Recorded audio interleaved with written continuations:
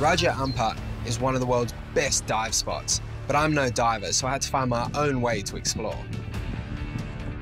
The only way to check it out is on a kayak. A sleek and silent kayak is perfect for getting up close and personal to the wildlife. Which way are we going? That way? But then I was battling the elements. I'm trying to turn around. It's not easy. There's a current and wind. Whoa! Even the birds were playing hard to get. It's just frustrating. It all changed in the tranquil blue water mangroves. While I was busy trying to find some birds, I could actually hear the fish out on the water and couldn't resist coming to take a look. There's huge school coming towards me, thousands of bluefish. Over here, there are lionfish, sharks cruising through here. And they were unbelievable.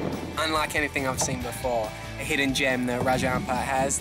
And definitely the only way to check it out is on a kayak.